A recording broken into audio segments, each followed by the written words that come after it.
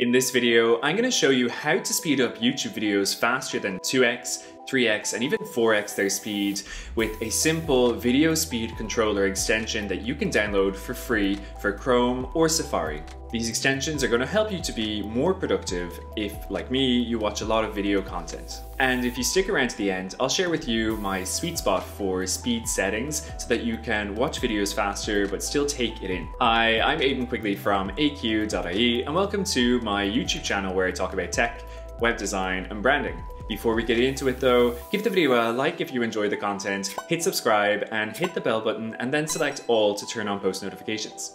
Let's get into it.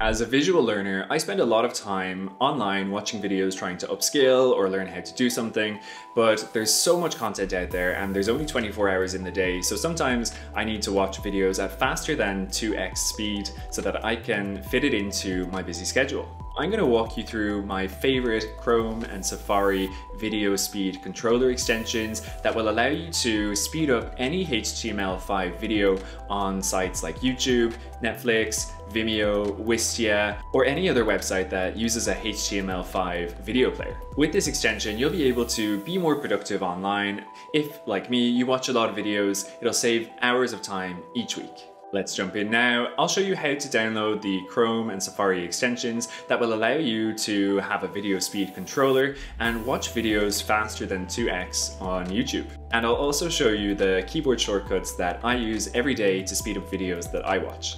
So the first thing you're going to want to do is go to the Chrome Web Store and download the Chrome Video Speed Controller extension. So I'm going to link in the description below for that. So you just go there, follow the link, download the extension, add it to Chrome, add the extension, and once it's been added, you can just click on it. You can just click on it to check the settings. This is where you can change the controls. The most common controls that I use are D to speed it up, S to slow it down, and then or to reset the speed. So I'm just going to show you what you can do. You can press D to speed it up. So I'm just going to keep pressing D and it's going to speed it up in increments of 0.10. So that's 2.7 speed. You can see up here there's a little speed indicator. So you can find the perfect speed for you. You can press S if you want to slow it down, and you can press OR to reset it back to 1. Done. Good. Let's go. And then for Safari, the extension that you download is called Accelerate, and this will allow you to control the video speed in Safari. So I am just going to re-download it. It will install an app, which you can open. And then you can customize the shortcuts here. So again, it's to change the speed to make it faster, you press D. To slow it down, you press S. To toggle the default speed, you press OR. And then picture-in-picture is set to P. So let's just go check that out. In case it hasn't been successfully installed or it hasn't been enabled yet, you just want to go to Safari Preferences and over to the Extensions tab here. And then you click into Accelerate, and you can just make sure that it's enabled by making sure that it is ticked. And then that's it. You should be able to watch videos at super speed. So here I am pressing D to speed it up. I'll speed it up to my usual 2.75. Then I can slow it down if I want. I can press OR to reset the speed.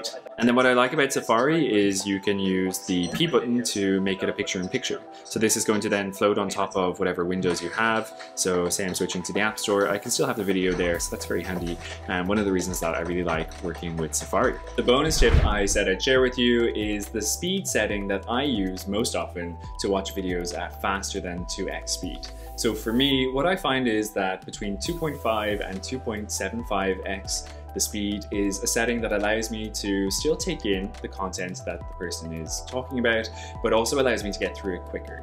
If I go faster than that, I find it kind of difficult to pick up all of the audio depending on how quickly the speaker speaks. Beyond that, I can't really take in all of the content and absorb it as I would like to. There is a way though that I can set it to a higher speed and still take it in, which is if I turn on the closed captions. So I might set it to 3x or 3.25x or 3.5x and turn on the captions and very intently focus on the content for that specific period of time. Doing that, I can take in the content at a higher speed, even if the audio is a little bit garbled. The subtitles help with absorbing the information. What also helps if I'm really focusing on these things is to put on noise cancelling headphones, and that just blocks out all of the surrounding sounds that my brain has to filter out otherwise. Let me know in the comments what speed works for you when you're trying to get through videos quickly but still need to understand everything that's being said. If you liked the video, let me know by giving it a thumbs up, hitting the subscribe button and hitting the bell button and selecting all to turn on post notifications. Check out some of my other videos over here, and that's it for this week. Thanks for watching.